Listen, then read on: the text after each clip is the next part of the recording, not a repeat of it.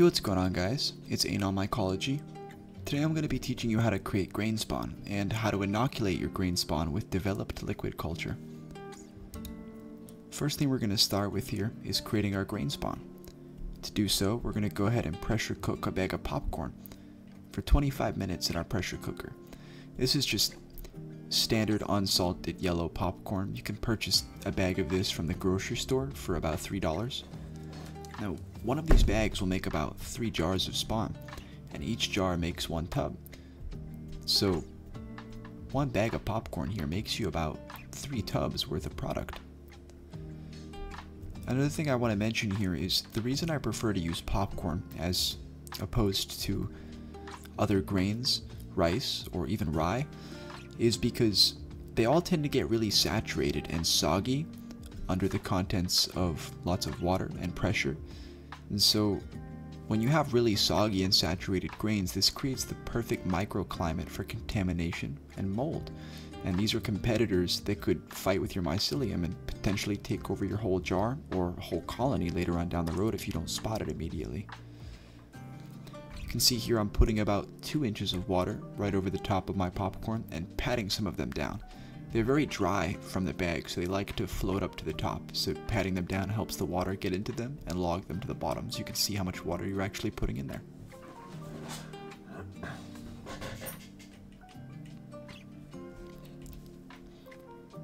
Once this process is completed, I'm going to go ahead and pressure cook this for 25 minutes. Make sure you have your pressure cooker set to airtight, and make sure this keep warm option isn't on.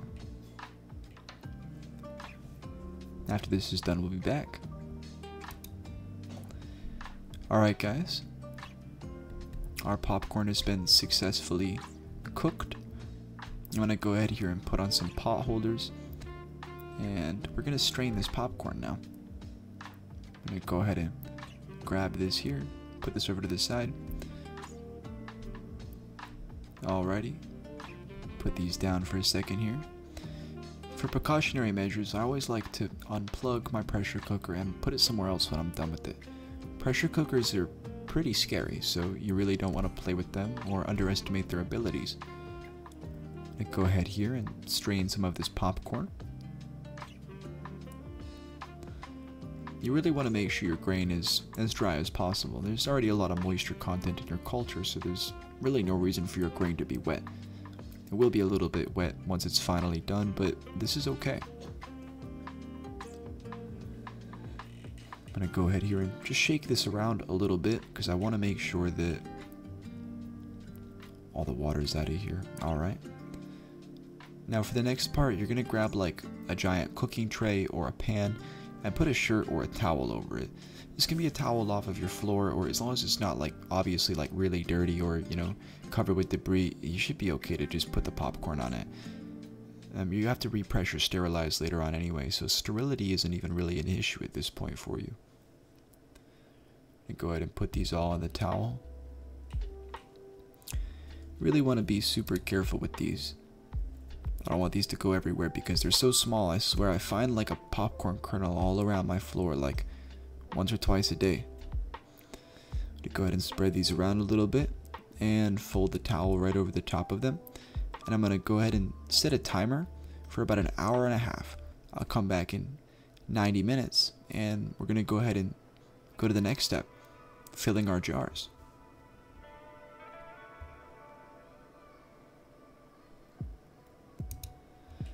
Alright guys, so here we are filling my jars with popcorn. I'm going to go ahead and fill each of them about 75% full. Some people ask me, you know, wouldn't you want to do more than 75% full? You get more mycelium. And as much as more mycelium would be great, I really have to say no, because I really want to make sure there's enough room inside of my jars afterwards to go ahead and shake them up. You're going to want to shake the mycelium jars multiple times during this process afterwards to help recolonize, and if there's not enough room in the jar to shake it, it's going to be really hard to separate that because they're going to be held together like a brick with that hard fresh mycelium. Next step here is going to be to go ahead and pressure cook our jars. So you can see here, again I'm using the modded lids that I talked about in the last episode with our 2-micron filter, and our silicone self-healing injection port. Scroll all these on. They don't have to be super tight like the liquid culture ones, where these ones, you don't really want them to seal. You just, for the most part, want them to be pressure sterilized, and you're going to need to open these again later on when you go ahead and spawn them. Again, I'm going to take tinfoil and put them right over the tops of each of these jars.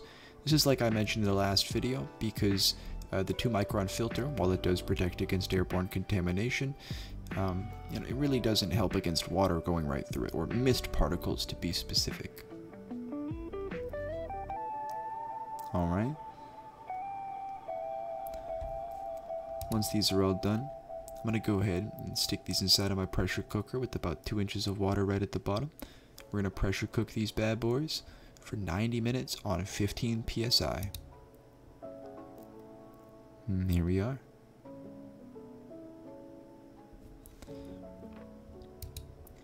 After the 90 minutes is up, we're going to go ahead and put our pot holder back on. Open this up. And now on the inside here, you should have multiple jars. We're going to go ahead and take these jars, and I like to put them just right on the counter. And I just leave them here for quite a while. I would say about 4 or 5, even 6 hours. Doesn't matter as long as it's not for a prolonged period of time. I would say don't go longer than 12 because, I mean, these are obviously corn kernels and you don't want sprouts to happen. So after about 3 hours, they should be room temperature and you should be good to inoculate. After your jars have been brought to room temperature, you're going to want to go ahead and pick an incredibly sterile area. You can choose to take the tinfoil pieces off right after you're done in, going ahead and pressure cooking, or you can go ahead and take them off right now. I go ahead and sterilize my hands with 91% iso alcohol, and we're going to begin the inoculation phase. So you can see here, there's a little bit of moisture that's attached to each corn kernel grain, but that's okay. As long as there's none pooling at the bottom, we are okay, because this culture, as you can see, is about 90% water. The rest of it's corn syrup, as we stated in the last episode with the culture series. So as long as there's a little bit of moisture in there, when you go ahead and move it around, the genetics will be able to eat right through. We're going to go ahead here and pull out one of our needle tips and open up the Yeti here. I like to always sterilize it with rubbing alcohol beforehand. You can never be too sterile in this process. There's a lot of things that can go wrong, and contamination is really the last thing you want, especially when you're babysitting something as precious as this for multiple months at a time. I like to go ahead and wipe the extra moisture off of here. And then I'm going to go ahead and open up our syringe tip here. And we're going to go ahead and torch sterilize this. I like to go about halfway up the needle. Again, like I stated in the last video, please always use a torch. Most of the things that I share in these videos are going to be used through most of the videos, and I'm going to be going through in depth here and kind of really talking about modding jars and different techs, and we're going to have some fun stuff. We're going to go ahead here and wipe off the self-healing silicone injection port. And of course, mist and fan it a little bit. Once it's done, go ahead and inject this. You can see I did mess up here a little bit because I stuck it on the wrong side. See, I was like, oh, I can't stick it there. But that's just because the hole is a little bit smaller than the injection port itself, and I just hit the side. We're going to go ahead and inject CCCs, or a full syringe. These are all 10 cc syringes, so about 10 cc's will do the trick. We're going to go ahead and wipe this all off with our rubbing alcohol.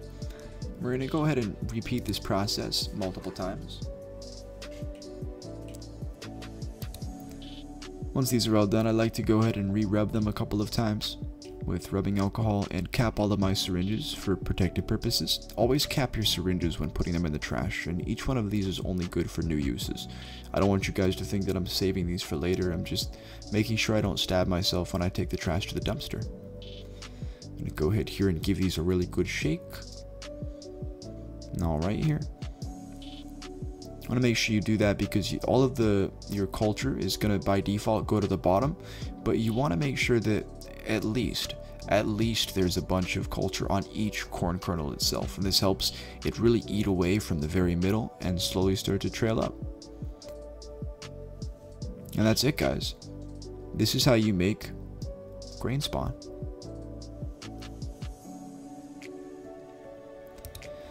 Anyway, guys, I hope this video helped you. In the next video, we're going to be going over how you can take your successfully developed white grain spawns and put this mycelium down into a sterilized tub with a little bit of substrate. I'm going to be going over that as well. And you can start putting these into colonization phase and then introduce FAE and then put them into fruiting, and then you will successfully have yourself some fruits. Anyway, guys, if you guys like this video, go ahead and join the Discord server. I'm sure if you search around the internet enough, you'll be able to find it. And as always, much love.